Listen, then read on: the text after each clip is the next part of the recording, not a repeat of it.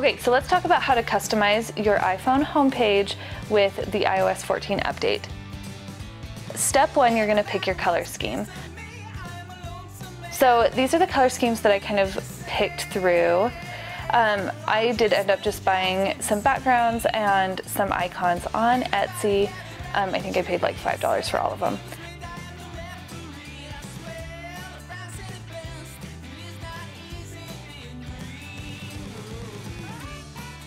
Okay, so the second step is going to be to remove everything from your home screen.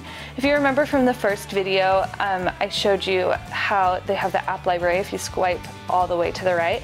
So we're just going to go ahead and put everything into the app library. So you'll go to delete it if it's an app that stays on your phone, like that can't be removed. Just click remove from home screen and it will go into your app library. If it's one you downloaded, it'll give you the option to delete the app or move to the library. Go ahead and just move everything to the app library so you have like a blank canvas to start with. I'm just gonna leave these guys down here for right now. Okay, so our next step is gonna be to go ahead and set the home screen. So go into your app library and go to your photos.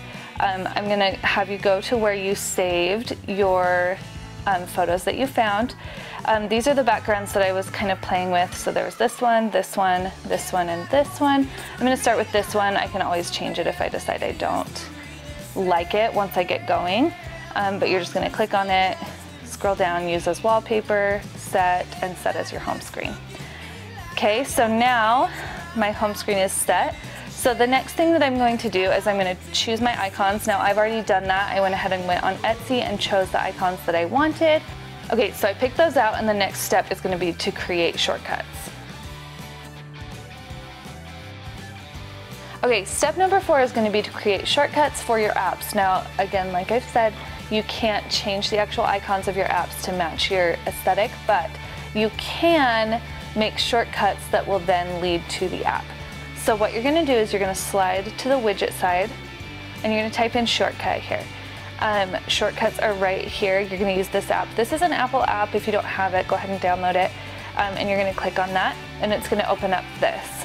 Okay, now you're going to push the plus up here in the corner. So let me show you that again. Plus right here. That's going to add a new one. Then down here at the bottom, you're going to type in open app.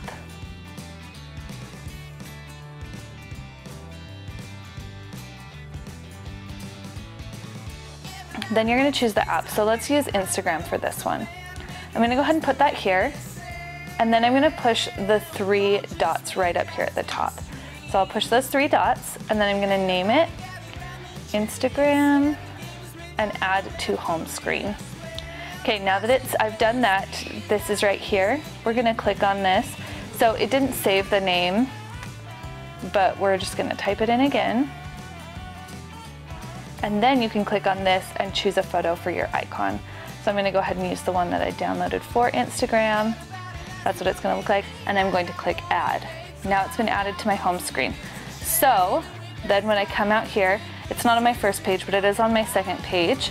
And I'm just going to grab that and edit my home screen, grab it and bring it over. And there is my first app. Now let me show you what happens when I click on it. So it's going to take me to shortcuts and then to Instagram. Do you see that? That's how this app is going to work. So it does have to open shortcuts first and then Instagram. So that's what's going to happen. Okay, so then the next step is just going to be to continue to add shortcuts. You're just going to keep adding them the exact same way that we did before. Just keep adding them until you have everything you want on there.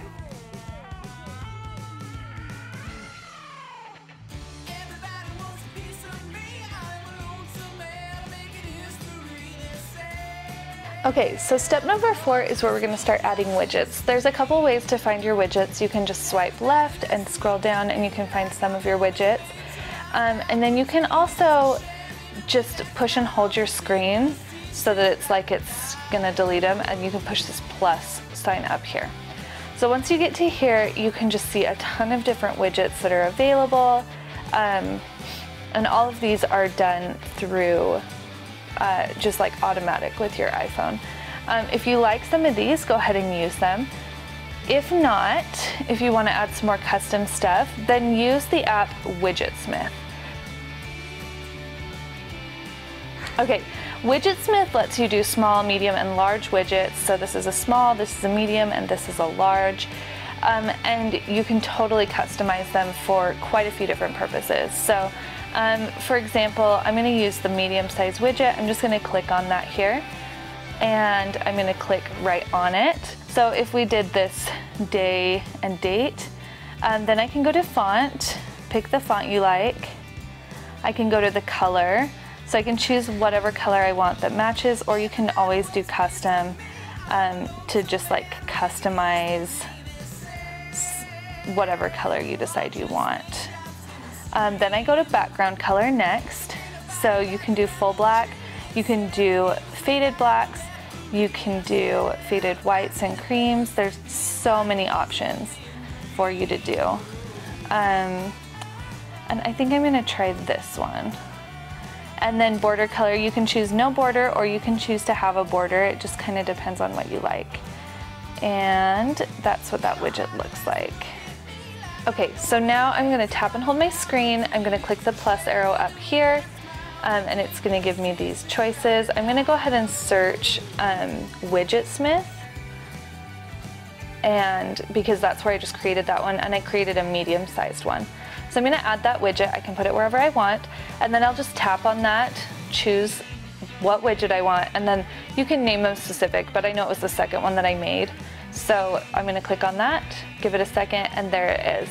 And at that point I can decide like, I don't know if I like those colors that much with this, so I might decide to go back into Widgetsmith and alter those colors, which is totally fine. Maybe I'll try it like this and go back and see how that looks. Don't love that either. So we're just gonna keep clicking and playing around with it until we figure out something that looks good. Maybe I'll try the brown and maybe a different font color. And I'll go with something like this. Okay. Anyway, you'll just keep playing around with it until you find something that you like. So you just keep going back and forth, adding other things. For this one, I'm gonna try doing a photo, and I will select the photo that I want. So I did download some cute little quotes that I thought would be fun, and I can tap to rename this widget. So I'm just gonna put quote 1. Okay, and then we're just gonna go back to the home screen, tap and hold, push the plus, write in Widgetsmith, add a small one because that's the size that one was, tap and hold, pick the one that I wanted and give it a second. Perfect. And you'll just go ahead and keep customizing it until you find what you like. You can do just the home page, you can continue to do more pages, but this is just your basics on how you're gonna add things in.